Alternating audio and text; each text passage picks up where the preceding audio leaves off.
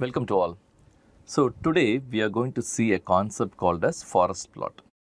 So now most of the time we come across certain questions like whether can this intervention be made or not, right? For example, can a steroid be given for this particular condition or not? So this is the question.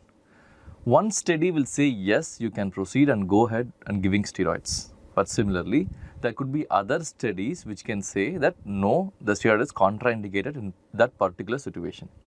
Some other studies like a study 3 or study 4, the other studies can say you can give steroids but only to a particular population.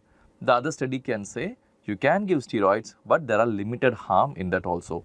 So this kind of varied results can be seen when you analyze a lot of studies asking the same question, right? So in that case, to represent this collective data, what you need to do, okay? So this is the question which is put forward, okay? So the same question you are going to handle by 4 or 5 different studies and you are going to express all the study data in one single shot, okay? So forest plot is meant for that. For example, say one study says that your intervention is favorable. The second study also says the intervention is favorable. The third study says the intervention is favorable but not statistically important. The fourth study can say that it can be harmful or significant sort of things, right? So just how to represent everything in single shot. This is called as forest plot, okay? So when we come across meta-analysis of multiple studies, you will see a figure similar to what you see here in the picture, right? So you need to understand how to interpret this particular figure, okay? So we'll go inside the forest plot. So this is the forest plot given to you. Hope it is easy, right? So what exactly means the horizontal line? What is the vertical line? What are these boxes? What is this arrow? Why there is a diamond and how to interpret this? This is what we are going to see. So here they have 1, 2, 3, 4, 5, 6, 7, 8, totally 8 studies, okay? So we are going to represent all the 8 studies in one single picture, okay? So we are going to represent all the 8 studies in one single picture, that is the forest plot. So first, when you see a forest plot, you will see something like a straight line, the straight vertical line. What you see here is a straight vertical line, right? So this straight vertical line means a line of null effect, okay? So this divides your column into the right and the left, right? So here, one side will be marked as whether it's favorable or not, the other side is not, okay? So for example, not favorable is this side and this side could be favorable. That is, your intervention is going to be favorable, that is beneficial effect, and this is not favorable. So this central line is a line of null effect, that is at that point there is either harm there nor there is benefit, okay? So this is called as the null line or line of null effect. So this central line is the first step as forest plot is. So the vertical line is called as the line of null effect.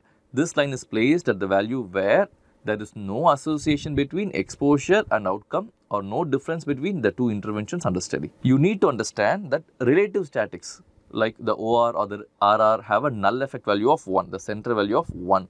But the absolute statics like AR or ARR or SMD has a null difference of 0, that is this point. Okay, in certain groups you will be putting as 1.0, in certain groups it will be paid as 0.0. Okay, so now we have drawn a central line, the line of null effect we have drawn, and we have drawn the horizontal line. The horizontal line we are marking as there is favors treatment and favors control, favors treatment or favor, either way it can be. So next step is we are going to draw certain horizontal lines.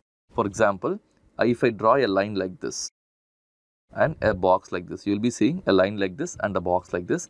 Sometimes you will see a line like this and a small box like this, right? So these represent individual studies, okay? So the box represents the number of participants, okay? When the box is big, it means that there is a lot of number of participants. When the box is very small, it means that there is limited number of participants in that particular study, okay? So the horizontal line represents the confidence interval, that is 95% of confidence interval. That can be associated only with this small line itself, that is within a small window, you will be able to accommodate your 95% confidence interval, the number of population. When the box size increases, this horizontal line, there is a confidence interval line decreases, okay?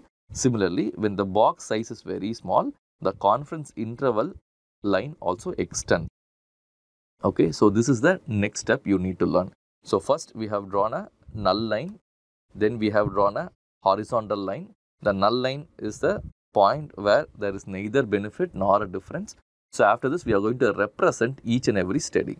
For example, my study population, the first study population had 100 people. So I draw a small box and the confidence interval is with 95% confidence interval, I get a horizontal line. The next study has a total number of participants as 500. So the box is going to be pretty large, right? Compared to 100, 500 box should be pretty large. So when I draw a bigger box, it means that the line for confidence interval is going to be comparatively small. Okay. So my next study has a total number of participants as only 50. So the box is going to be little small. Okay, and the confidence interval line is going to be larger than the other two. So smaller the box, larger the line. Okay, larger the box, smaller the line, the confidence interval line. Okay, so this is how I'm going to represent my studies. Okay, this is the second one.